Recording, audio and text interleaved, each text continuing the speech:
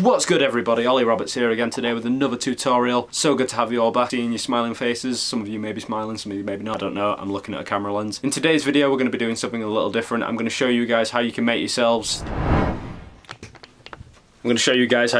disappear just like that. For this all you need is Adobe After Effects and you're pretty much good to get started, so let's do this. Right, so here we are in Adobe After Effects. So this is the clip we're going to be working with today. It's just me stood against the wall, against my house, my mum and dad's house.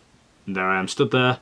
And there I am just stood away like so. And what we're going to do is we're going to trim these.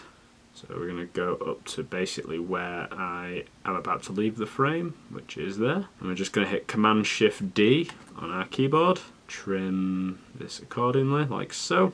And then just, doesn't matter how long this is going to be, because we are going to hit Time and Freeze Frame on this. We're going to drag that to the bottom layer like so, because this is going to be our background. If you do want to rename it, just press enter on your keyboard and we'll just put BG for background. Drag that to fit like so. Okay, so what we're going to do here is we're going to choose a point where we feel like it's appropriate to disappear. Anywhere will do. And we're going to hit Command-Shift-D again, right click, hit time and freeze frame like so.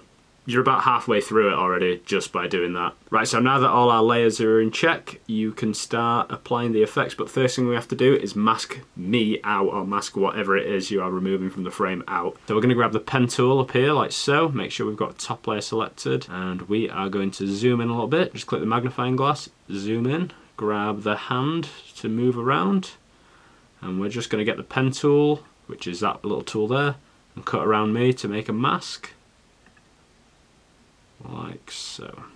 And if you want to move around, just grab the hand tool again and then make sure you select the pen tool and you can carry on. Right, I'll speed this bit up real quick because it can be a bit time consuming. Literally you just click and click and click and make a mask around the object you're cutting out. So I'll see you in a jiffy. A jiffy? I'm just going to cut in and just say, look how ridiculous my face looks. I'm all like...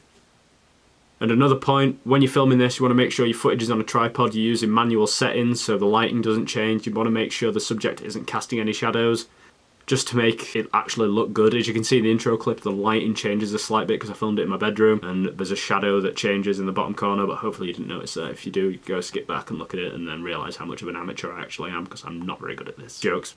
No, seriously. I'm trying to teach you guys things and I'm learning things myself while I'm doing this, and it's all good fun. So yeah, like I said, my face looks ridiculous, like...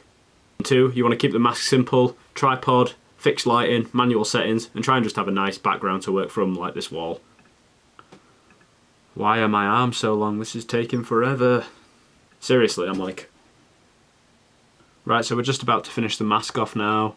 Doesn't really matter what you select on this bit, as long as it makes a loop. And there you go, you have masked yourself out. I'm just going to go down here and hit fit.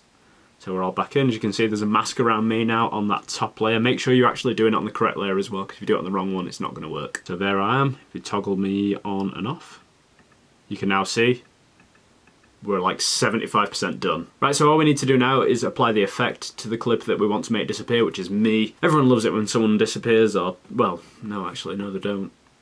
Everyone loves it when magicians make things disappear, like Dynamo and stuff, but who needs Dynamo when you've got Adobe After Effects? So the effect we're going to be using today is CC Scatterize. We just type in CCSC in the Effects and Presets tab there, and it comes up under Simulation.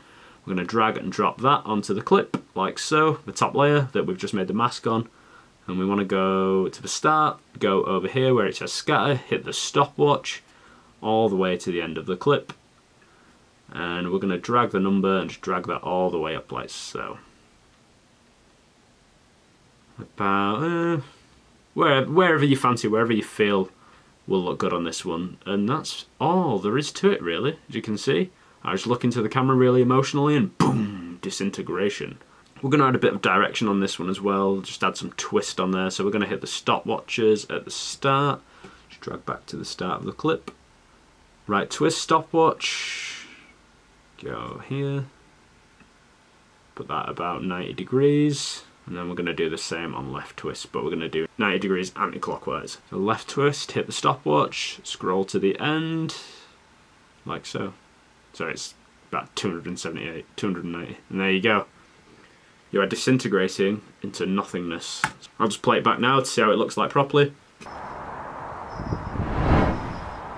And there you have it. That's pretty much all there is to it. If you want to add sound effects, you can export this via the render queue, put it in Premiere and add some swoosh noises in there like I did at the start of the video, and like you've just seen on that preview just there. And that's all there is to it, guys. That's how you make yourself disappear, and the police don't have to be involved or anything like that. My god, what am I talking about? But yeah, anyway, I hope you enjoyed. I hope you all learned something. If you did, leave a comment below and give us a thumbs up, and be sure to subscribe to the channel. I've got some big ideas and big plans for 2020. One starting with a new mic, because this Canon 6D Mark II internal mic ain't cutting it.